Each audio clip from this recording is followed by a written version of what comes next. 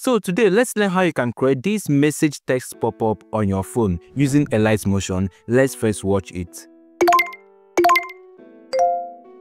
So to create something like this, we're going to be using Alight Motion application, but don't worry, you can get the free version on my Telegram channel. Let's proceed. So I'm going to open Alight Motion, click on this plus icon, click on create project, click on this plus icon and add this shape, and then I'm going to drag this text like this. Then I'm going to click edit shape, click on reduce, and then turn it till it becomes in circle. And then I'm going to click on plus again, click on vector drawing. I'm going to click on this place, drag this thing that you're seeing here to drag it on this place using this particular place that you're seeing. And then I can just double tap on it, draw this down a bit, double tap again, draw it again, double tap again. So I'm going to click on each and every one of them to change the color of it to look like a message.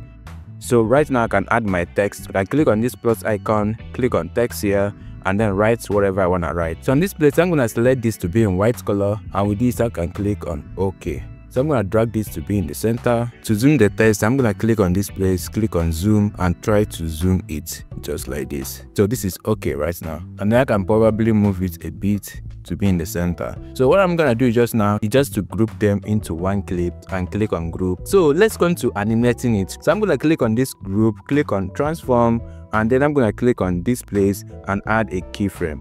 I'm going to click on this place also and add a keyframe. Then I'm going to move a bit and then do the same thing, add a keyframe here.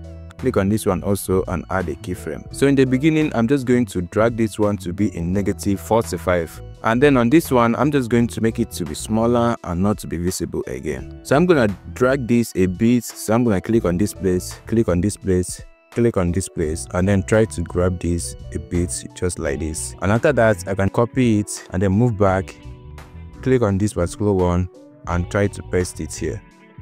Click on paste, and with this, look at how it's gonna look like. Let's play it.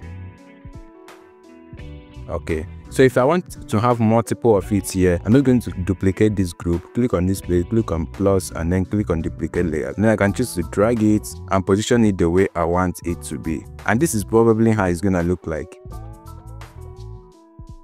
Okay, so let me know the next tutorial you want it to do, and I'll be glad to do that. Please drop your comments, and don't forget to subscribe and share this video. Peace out.